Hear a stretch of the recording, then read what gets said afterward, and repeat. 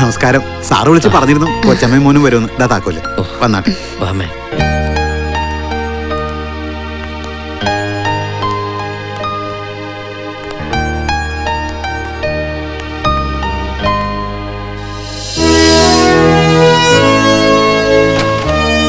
ഇതാണ് അച്ഛൻ്റെ മുറി.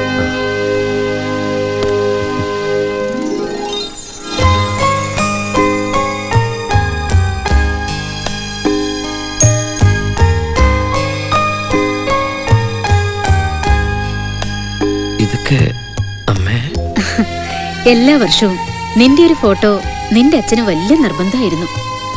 എല്ലാ പിറന്നാളിനും ഞാൻ നിനക്ക് തരാറുള്ള സമ്മാനം നിന്റെ അച്ഛൻ നിനക്ക് വേണ്ടി കൊടുത്തയക്കുന്നതായിരുന്നു. ഇത്രയും നമ്മളെ സ്നേഹിക്കുന്ന ഈ അച്ഛന്റെ കൂടെയുള്ള എത്രയോ വർഷങ്ങളല്ലമ്മേ നമ്മൾ മിസ് ചെയ്തത്. ഇനിയുള്ള എൻ്റെ ആയുസിന്റെ പാതി ഈശ്വരൻ അച്ഛന് കൊടുത്തോട്ടെ. അത്രയും നാളെങ്കിലും എനിക്ക് എൻ്റെ അച്ഛനോടൊത്ത് കഴിയാലോ. മോനെ,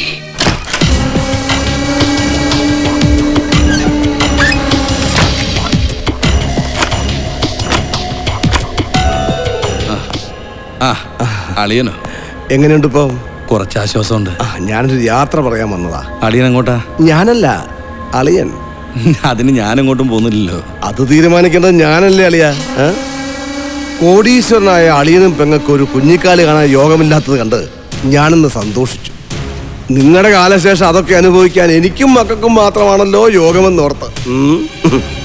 എന്റെ പെങ്ങൾ അകാലത്തിൽ മരിച്ചപ്പോഴും സന്തോഷം തോന്നി. ഈശ്വരാ, ഇനി ഒരാളുടെ മരണം കൂടി കഴിഞ്ഞാൽ മതിയല്ലോ എന്നോർത്തു. അതിനുശേഷം ഞാൻ വല്ലാത്ത കണക്കൂട്ടലുകളിലായിരുന്നു. സിറ്റിയുടെ നടുക്കുള്ള അളിയന്റെ ഒരേക്കർ തറവാട്ട് പറമ്പിൽ ഞാൻ പണിതുയർത്താൻ പോകുന്ന സ്റ്റാർ ഹോട്ടലിന്റെ വിഷ്വലും മനസ്സിൽ കണ്ട് സന്തോഷിച്ചിരിക്കുമ്പോഴാണ് ഡാം കിട്ടിയത് പോലൊരു തള്ളേ മോനും. ഇപ്പൊ അറ്റാക്ക് അളിയനല്ല അളിയാ, എനിക്കാ. ഇനി ആ ബ്ലോക്ക് ഉടനെ മാറ്റിയില്ല ഞാൻ ചത്തുപോളിയാ. വേണമെങ്കിൽ എനിക്ക് ആ തള്ളേ മോനെ കൊല്ലാം.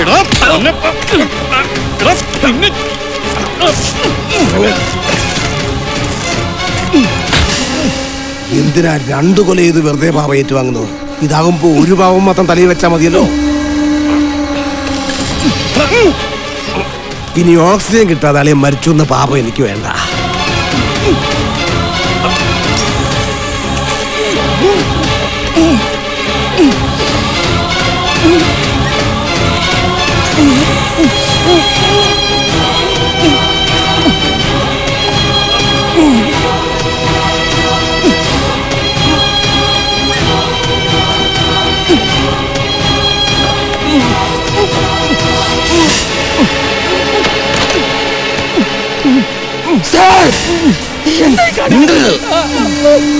ഒന്നുകളയും ഞാൻ.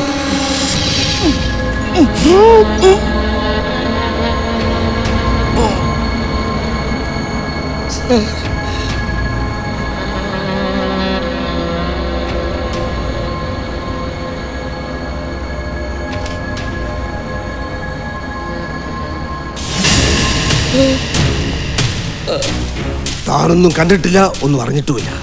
ഇത് പുറം ലോകം അറിഞ്ഞാൽ താനായിരിക്കും ഇത് ചെയ്തത്. പിന്നെ തന്റെ ഭാര്യയും 4 പെൺകുട്ടികളും താമസിക്കുന്ന വീട് കേരള പോലീസിന് കയറി നിരങ്ങാനുള്ള സത്രമായിരിക്കും. മനസ്സിലായോ? Normal death.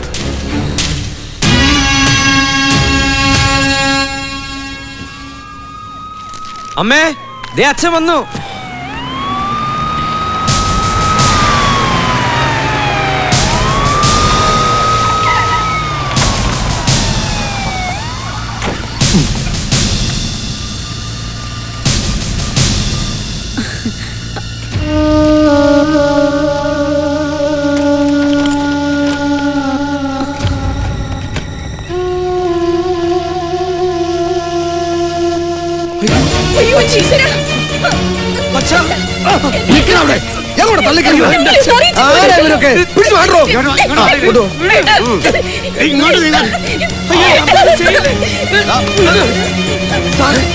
അതെന്റെ അമ്മയാ. നീ ആരാ സാർ? എന്നെ മനസ്സിലായില്ലേ? എന്നെ പരിചയപ്പെടുത്തിയതല്ലേ? എന്റെ അച്ഛനാത്. അച്ഛനോ? ആരുടെ അച്ഛൻ? ഞങ്ങൾ അറിയാത്തൊരു മോനോ? ഇറങ്ങി പോടാ അവിടുന്ന്. പിടിച്ചു പുറത്താക്കവനെ.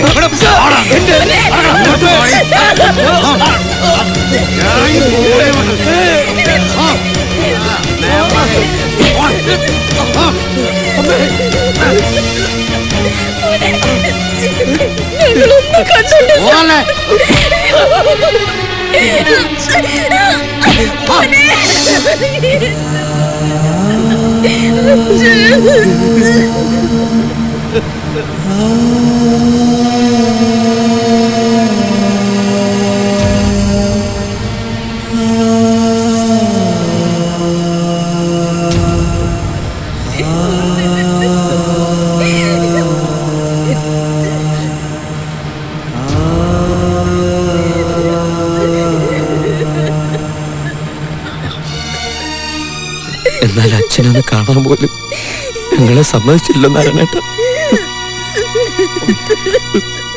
കൃഷ്ണദാസ് സാർ നിങ്ങൾക്ക് തന്ന തറവാട്ടിൽ നിന്ന് നിങ്ങളെ അവർക്ക് ബലമായിട്ട് ഒഴിപ്പിക്കാൻ സാധിച്ചത് പോലീസ് ഫോഴ്സിന്റെ പിൻബലമുള്ളത് കൊണ്ടാണ്. രജിസ്റ്റർ ചെയ്തിട്ടില്ലെങ്കിലും വിജയുടെ അച്ഛൻ എഴുതിയ വിൽപത്രം എന്റെ കയ്യിലെടുത്തോളം കാലം നിങ്ങൾ എന്തിനാ പേടിക്കണേ? ഈ കേസിൽ നിങ്ങൾ വിജയിക്കും. സ്വത്തുവകകൾ നിങ്ങൾക്ക് തന്നെ കിട്ടുകയും ചെയ്യും. സ്വത്തിനേക്കാളൊക്കെ എനിക്ക് വലുത് എൻ്റെ അച്ഛനായിരുന്നു. എൻ്റെ അച്ഛനാണ് റിട്ടയർഡ് DGP കൃഷ്ണദാസ് എന്ന് അറിയിക്കാൻ എനിക്ക് സാറിൻ്റെ കയ്യിലിരിക്കുന്ന വിൽപത്രം മാത്രമേ തെളിവായിട്ടുള്ളൂ.